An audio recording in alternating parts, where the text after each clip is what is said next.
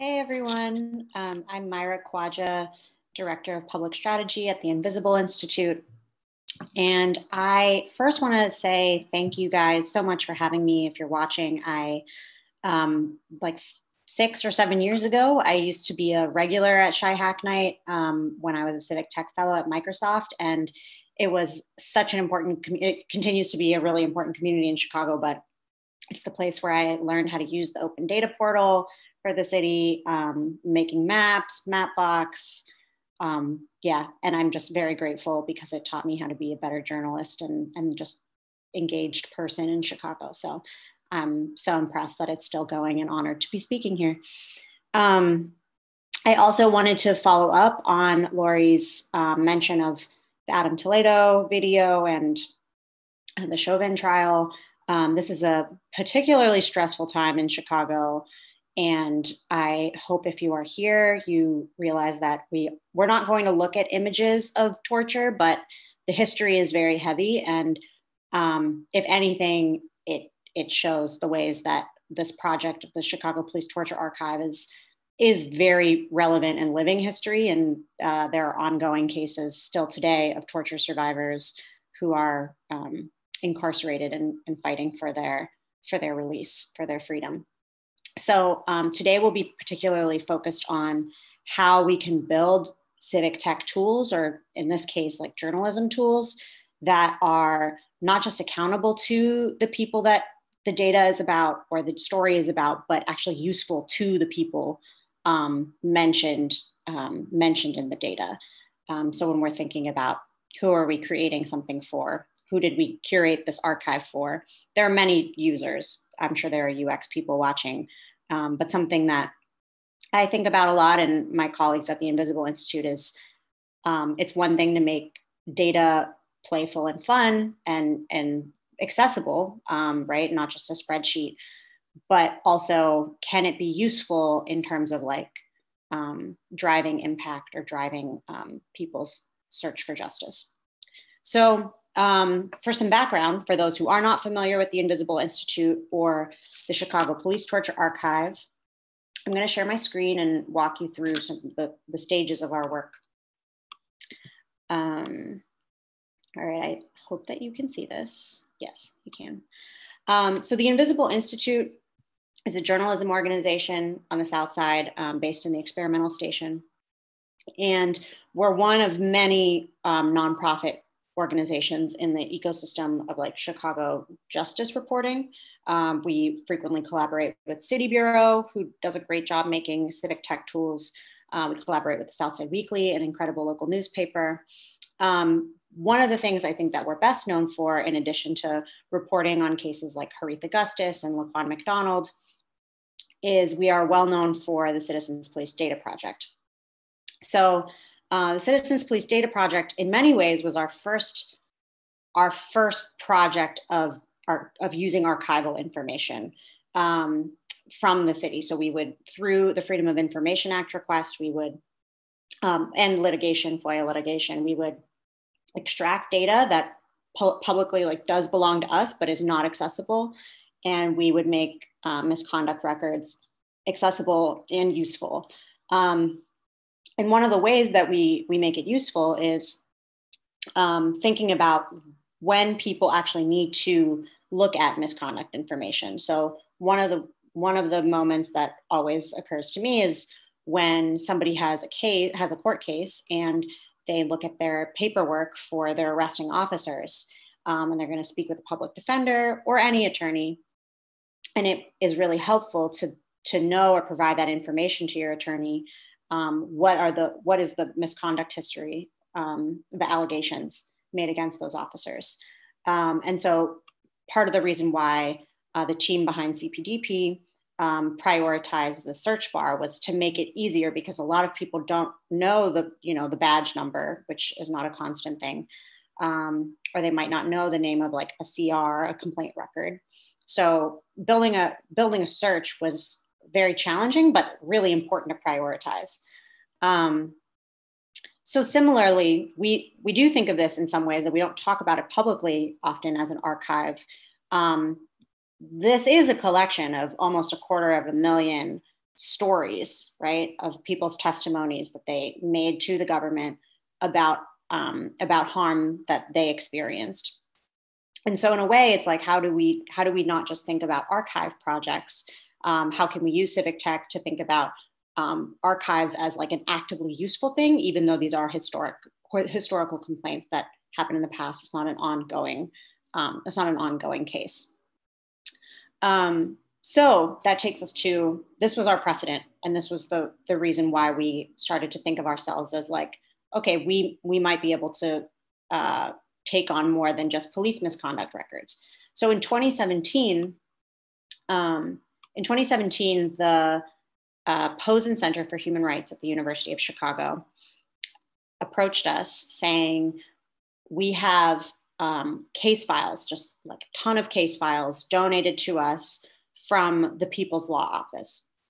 If you're not familiar with the Burge torture cases, the Burge torture cases were basically from the late 70s through the 80s to the early 90s of detectives under the command of Jon Burge, who at Area 2 and Area 3, those are police districts, tortured upwards of 100 Black men, Black people. Majority of the survivors are men, and they were frequently arrested and tortured into confession because police were pressured to find somebody that committed a crime. So many of these men pictured here were teenagers, were young adults, were children, in fact. One was the same age as Adam Toledo, who were forced into confession and spent years, decades of their lives in prison. And some are still incarcerated, working towards their freedom. But the Burge torture cases are well known in Chicago. And for those who are brand new to this, in 2015, a historic reparations ordinance was passed in the city of Chicago that created a fund, $5.5 million, spread across like 57, I think, survivors, plus required curriculum in Chicago public schools, plus a torture justice center, which provides holistic support for survivors, and a commitment that is still unfulfilled by the city to fund a permanent memorial in the city of Chicago. I ground this because this sounds like very depressing history, but I actually think it is incredibly inspirational, because we have not seen otherwise, I think, what collective reparations for Black people who have suffered at the hands of police and the state. I think this is one of like the sharpest examples of this is what collective reparations could look like.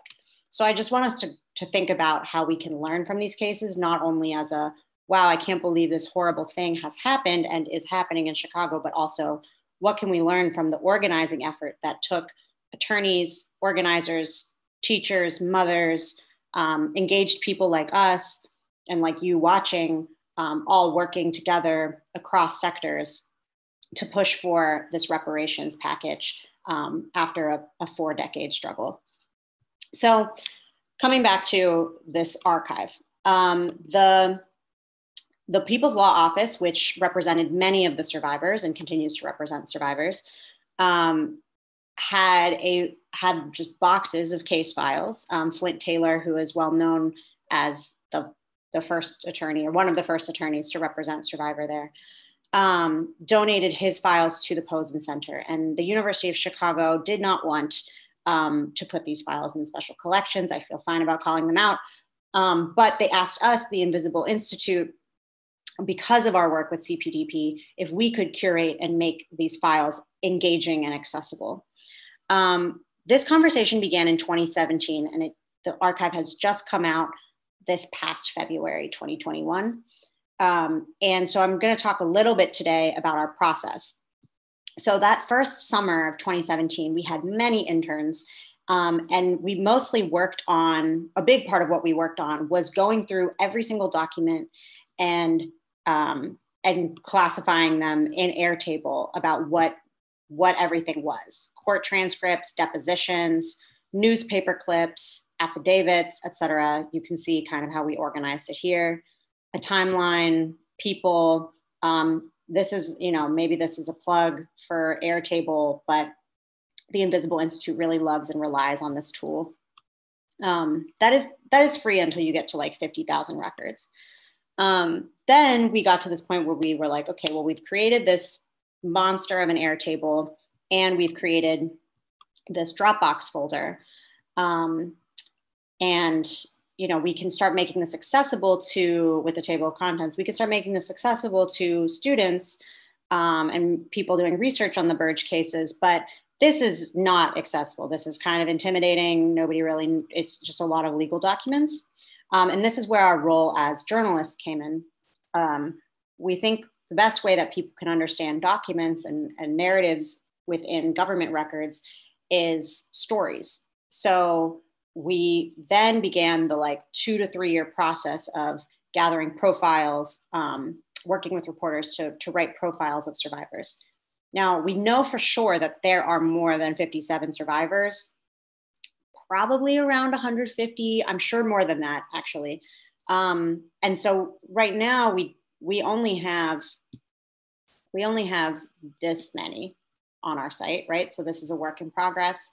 But what we knew was important for when we did release this to the public, finally in February 2021, was that every story would also be tied to the relevant documents in the Dropbox folder.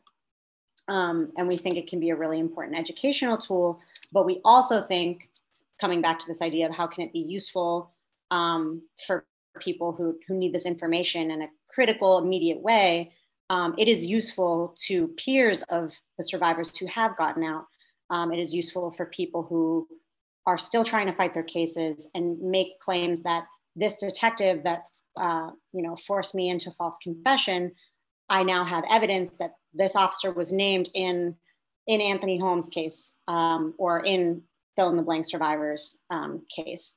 So it was really important to us that we make it accessible, not for attorneys, right, but also for families of survivors who are still pushing for their loved ones' freedom, because oftentimes families, and especially in these cases of the Burge survivors, it was really mothers and families that insisted that these cases not be forgotten about, that it not just be limited to the one-time trial, but that they would work with others' families, they would work with other mothers and other organizers. So making it really, truly publicly understandable beyond legal documents was very important. Some other things about the archive, and I decided not to go deep into the history of the torture cases, but if you have questions, you're welcome to ask. I wanted to more, because this is Hack Night, sort of show you what we were thinking about from a design perspective. I think one of the biggest things we thought about was there are many different users of this site. I think what's particularly unique about this case, and that's a very inspirational example, is we knew our audience was attorneys, teachers, students, mothers, families, survivors themselves, journalists, researchers, and thinking about the language and also thinking about just which audience are you prioritizing? This is the thing that we have with both CPDP and with this archive. We don't necessarily want to be prioritizing just one audience, right? I think this would have been designed, if it was only for attorneys, we probably could have left it maybe as the Airtable. But I think something that is important is that we were thinking a lot about the difficulties of implementing reparations package. We do know that the curriculum was introduced in 2017, but many teachers struggle to fit it into their schedule. Many schools have mixed results with teaching it. And so we knew that if we could build a site that could be seen as a point where people can understand this whole ecosystem, understand all the resources out there related to the Burge cases, this could be a landing spot for anyone from those various groups who are trying to teach or understand how this reparations package was achieved. We relied a lot on people's generosity, like Joey Mogul, who is an attorney at People's Law Office, but maybe more importantly, an organizer and co-founder of the Torture Justice Memorials. She donated a lot of her writing on the legal history and of the movement history. We relied a lot on photographers across the decades to donate their photos, on families to share their stories. We continue to hear from them. And I think it really does show, like, most of the materials we have on here are not from the city. They're not, from an open data portal. We were creating something that we felt, why hasn't this already been created? It's been created in scattered ways as best as people could from their perspectives. But we were able to sort of act as a facilitator or mediator between these many different ways of knowing about the torture cases. So I think I will wrap up, and I really do want to encourage you to read this history if you don't know it. Spend some time with it. It is incredible and heart-wrenching, but also inspiring, just to think about what it takes to achieve justice and how and when it's possible. I think right now that's a really relevant question. The last thing I'll say is just a lesson from what I've learned over the past 5 years working on this and working with the Invisible Institute. When we first took on this project in 2017, I remember thinking to myself, like, oh, this represents the worst of Chicago history, like the worst of Chicago police history. And over my time at the Invisible Institute, I have learned that is a common misconception about state violence. When people learn about it, when people see the video of George Floyd being murdered, or Adam Toledo or Laquan McDonald, et cetera, we think we know about these things because they are so horrible that they had to come to light. And something I've learned, that I remember Jamie Calvin told me this, but I've now seen it myself as well. That's not why we find out things. That we don't know the worst that there is. We actually know about these things because there are enough people from varying perspectives who at the right time and in the right place were committed to bringing it to light or seeking justice. And so this is a perfect example, I think, of people being willing to embrace the spirit of collaboration that we see in the civic tech community often, and just sort of the ongoing commitment. And I think we also see it in the George Floyd case of there were enough people from different perspectives, from like an EMT, people with not just with phones, but from varying perspectives that could, and organizers who were super committed to staying on top of that incident. And it's important to remember that there's many awful things that we don't know, but a lot of our work, not just ours, but I mean our, like, people who are watching, a part of the Shy Hack Night community, part of the commitment to make information visible and accessible and useful is a critical one, to making sure that people understand systemic problems and not just the worst of what's happened, but emblematic examples of what goes on. So thank you all for joining. I would love any questions you have about the website or about the Invisible Institute or about this history in general. I'm really grateful for you all taking the time to watch. Thank you so much for a great presentation. We do have some questions. I will go ahead and read the first one. One question about the Invisible Institute and the Citizens Police Data Project. The question was, can you comment on Mayor Lightfoot's comments recently pushing back against the Inspector General's office building a public online database of police officer misconduct cases? So for folks who may not be familiar, there was an ordinance proposed to have kind of, I guess, the Office of the Inspector General maintain a database which might be somewhat similar to what's in the Citizens Police Database project. So, I am so glad you asked. Yes, we support this ordinance. We are super pro operationalizing transparency.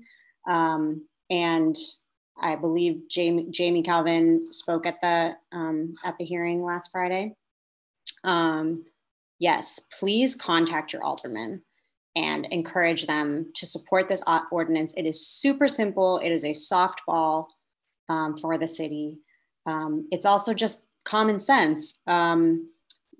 I think, you know, CPDP does a lot to make things accessible and useful, but the Office of the Inspector General should perform this function and should be allowed to perform this function.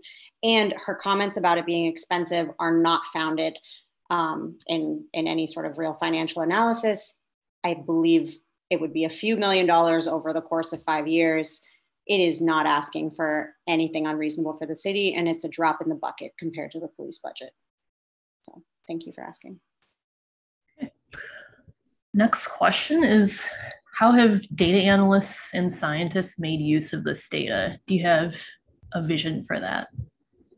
Yeah, great question. So yeah, we frequently receive requests from people in academia, our data scientists. We make our information accessible and downloadable on GitHub, but we also have, from the past 2 years, this is like an ongoing process, updating CPDP to include, for those who are maybe a little bit more familiar, the CLEAR database and their other CMS, because CPD and COPA changed their data systems. We're working to update those. And so sometimes when researchers reach out, we can provide them more personalized help with understanding the data outside of also what's on CPDP. So yeah, we provide guidance often on FOIAs. I've seen many researchers use our data. One researcher whose work I love is Bokhar Ba, and I encourage you to look up his work. But yeah, I'm happy to be more specific than that or send examples or links, but we love when researchers want to use our work. Yeah, thank you. Another question. This person is curious what kind of engagement you've seen on the website, how many people engage, and to what extent? Great question. It comes and goes. Right now it's intense, like on a day like when the Adam Toledo video came out, I know we received well over 2,000 hits on Eric Stillman's record specifically. But yeah, I guess I should have brought up the analytics dashboard before this presentation. But yeah, I think it definitely changes depending on media attention on police cases. So there's definitely times where it's lower, but I think what is important is to see like how frequently we get messages or questions from Intercom. A lot of people from outside of Chicago asking about, I'm like at least once or twice a week of people asking like, does this exist in this city in Texas, or why can't it, or what would it take? And so, so we definitely have a steady stream of in and out of Chicago audience. What do you think maintenance and ongoing curation of the archive will look like? Wait, sorry, I wanted to back up. Was the question previously about CPDP or about the torture archive? Maybe both. Right? Okay, my bad. I was still in CPDP mode for both, like all of the questions that you guys asked. But researchers have been, to back up a little bit, researchers have been using the Chicago Police Torture Archive since 2017 when we put it out on Dropbox. But just as like, we had a page on our website that was like, if you want this, let us know, we'll send this to you, where I think the link was public. And so, yeah, we definitely see researchers referring to it.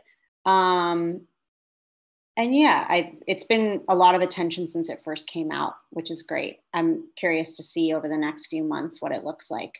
I think the school year helps bring a lot of attention to it. what is our plan for going forward? There's a lot of plans. Specifically, just I was referencing how many survivors there are, and there's many more profiles to write, and there's a lot of ephemera that families have collected from protests or from cases. And so I think interviewing family members and gathering other things to put into the archive is the major thing. I think we'd also like to further build out what it looks like to go into the officer misconduct history of the officers and detectives involved in the cases. So yes, more police data tie-ins.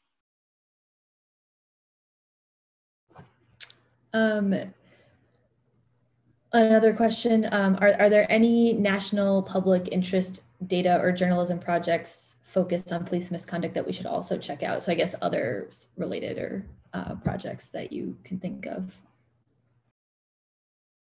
Yeah, good question. I feel like there's so many online that it's hard to know exactly how to narrow it down. I've been following Rahim as like an interesting experiment that's based out of the Bay Area. And I think it's like civilian police complaints made to an independent citizen-led organization, not a government agency. And I am really curious to see what impact that is able to have in the court of law. So that's something I'm interested in and paying attention to. I think otherwise, I have turned a lot of my attention to looking at like people who are on the ground working with those who have faced police abuse. So I've been looking a lot at like the Black Visions Collective in Minneapolis. Here in Chicago, I've been following along with what the Defund campaign is doing and what Acre Campaigns is doing. They just launched they're currently launching a campaign on like surveillance technology. They're really focused on canceling the ShotSpotter contract. And so I think some of the campaigns that are working together around 21st century policing and what surveillance and e-carceration will look like, I think that's very valuable. So yes, follow Acre Campaigns. They have some good research. Have you been surprised by how anyone has used either the CPDP or the archive project? Have I been surprised? I think I was surprised, not surprised, but I think one of the memorable things of the past year was seeing at some videos online or seeing at protests, people reading misconduct data back to the officers themselves. And that I think was reassuring in some way that like, okay, the mobile tool is meaningful, because I do know that like sometimes it's a lot of data in here. And so to see people find it useful in real time and find it gratifying in some way, like, good, I have this, like, this information is a tool of my power against this person. Like, I think that says a lot. And so I think I was a little bit surprised by that, but in a really good way. The next question about collective reparations. Can you talk a little bit more about the climate of collective reparations, given that the city doesn't seem too keen on making data like this more readily available? What sort of political or social climate do you think, do you see for that to be a reality in Chicago? Good question. I'm hopeful that the city will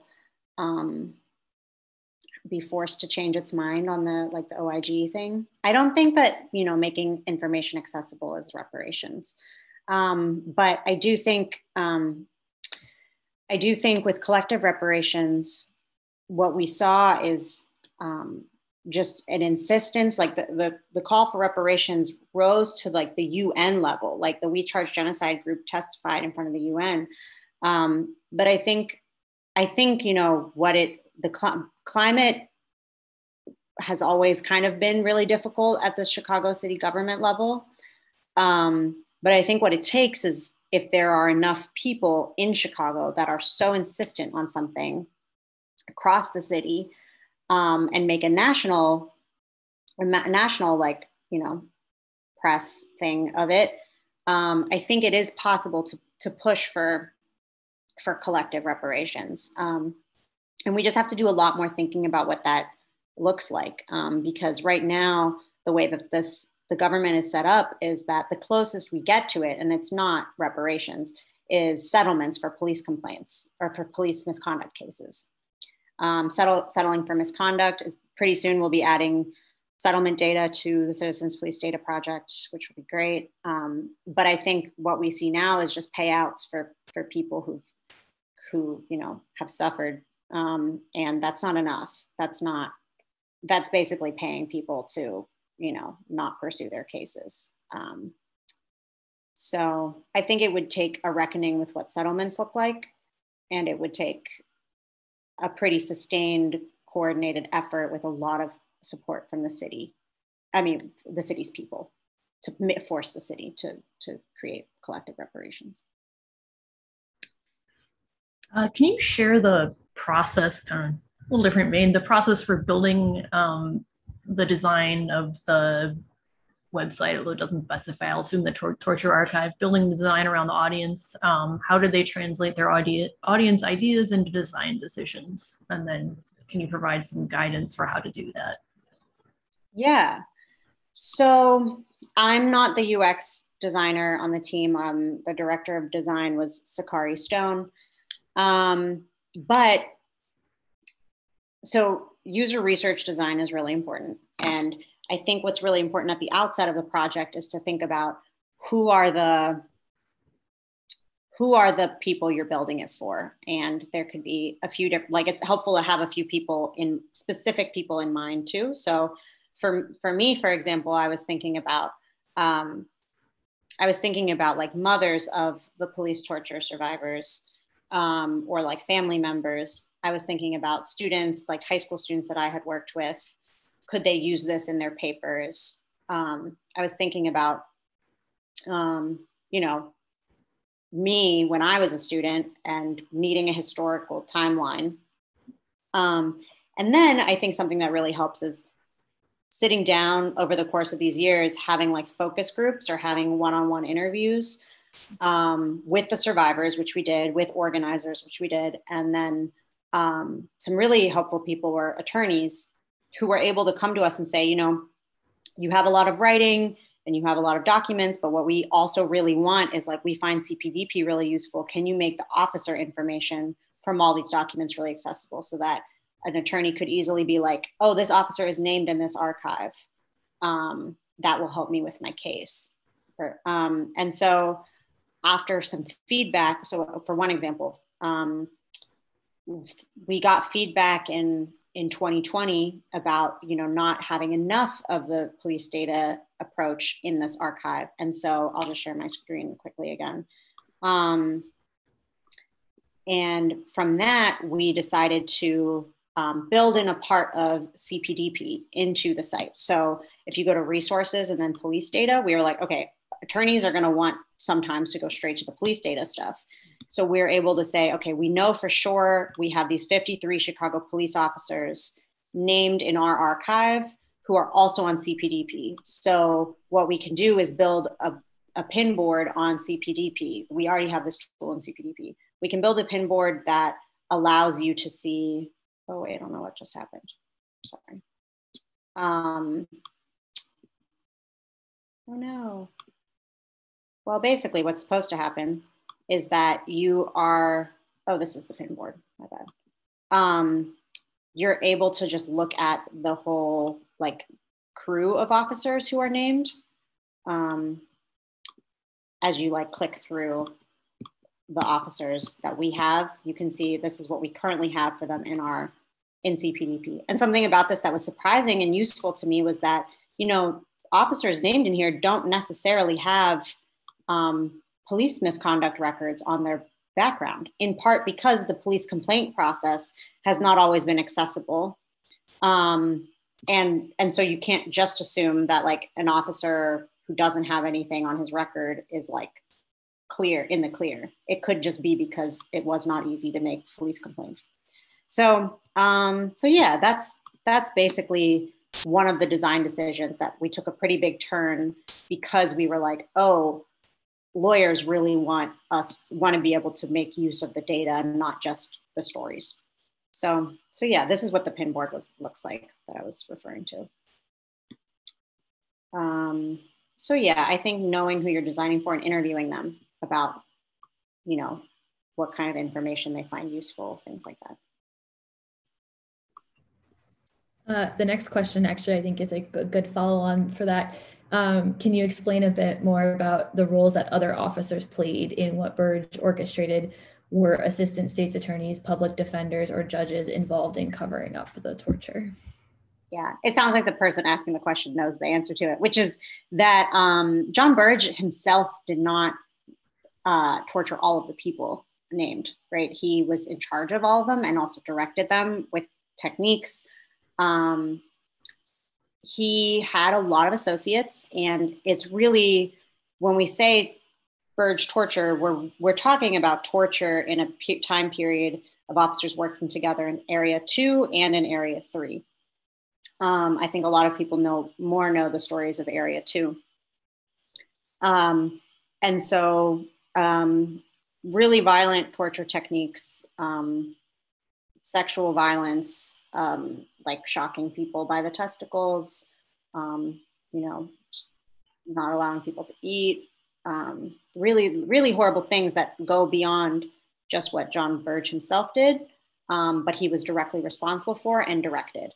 And then on top of that, to the questions point, the DA, like repeatedly people in the prosecutor's office were given information that they ignored or denied, judges as well. And so it, for many, many years, did seem like, you know, there's a in one of the first stories that a lot of people do know, a doctor at Cook County Jail, like in the hospital there, Stroger, saw signs of torture and reported it to higher ups and reported it to the DA, and was just like shut down. So it was a lot more than just the people who literally carried out the acts of torture.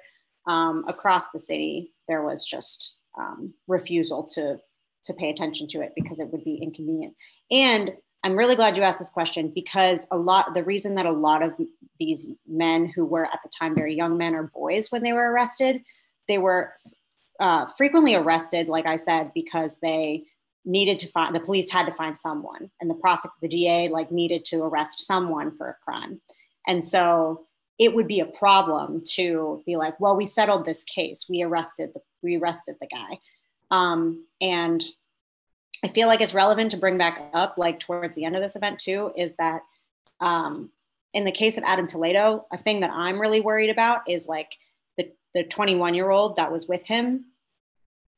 Regardless of your opinion of what you think should happen to that 21-year-old, it is a problem that he has become a political scapegoat for the mayor and for others to be like, this is the guy who put him in danger, not the police. That's what the mayor's saying. So to say, we're going to charge him with child endangerment, we're going to do everything.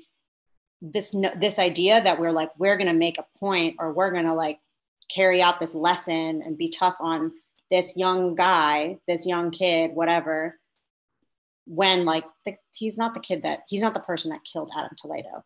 So for him to get a harsher punishment than Eric Stillman it's just something to think about, because that's the same thinking, the political scapegoat thinking, that led to many of these men being arrested, tortured, and locked up for decades. Can you say more about making complicated legal information accessible, especially for audiences like teachers and students? Yeah, so I think the best way to do that is like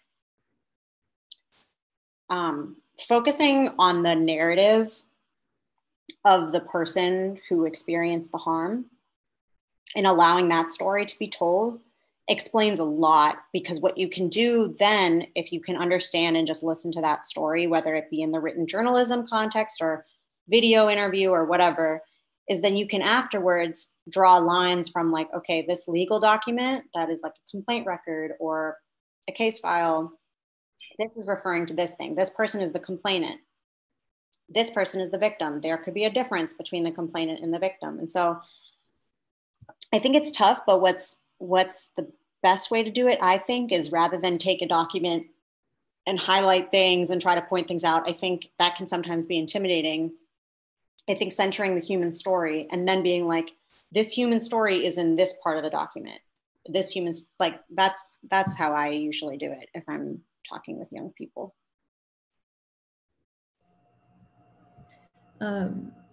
Another somewhat related question, is there anything that you learned through building the archive that you'd want to share with other journalists or people building transparency related sites? Something that I've learned that I'm still learning is I think there's this feeling or belief that you will get to a finish line, that like you will finish the project and you won't finish the project. Like you have to decide where your like different points of publication are and because like I said, we started in 2017 and 2021 we released it, and there's still a lot more work to be done. And so I don't know if that's the answer you're looking for, but for me, it just felt like if you're taking on a big public information project, you get to create the moments where you like drive publicity around something. It's all very manufactured. So even with CPDP, I feel like we put new things on it, but we don't make like a big thing of it often. And I think that's something we think about a lot, is like, when do we be like, we did it? It's like the work is never done. So you kind of have to design that stuff, those moments.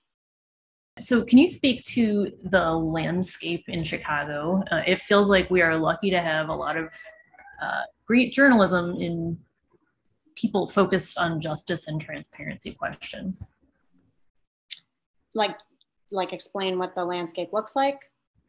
I think it sounds like this person is saying that it's kind of, it could be unusual that we have so many people interested in like transparency about these issues, and just a lot of people in journalism interested in it. Yeah.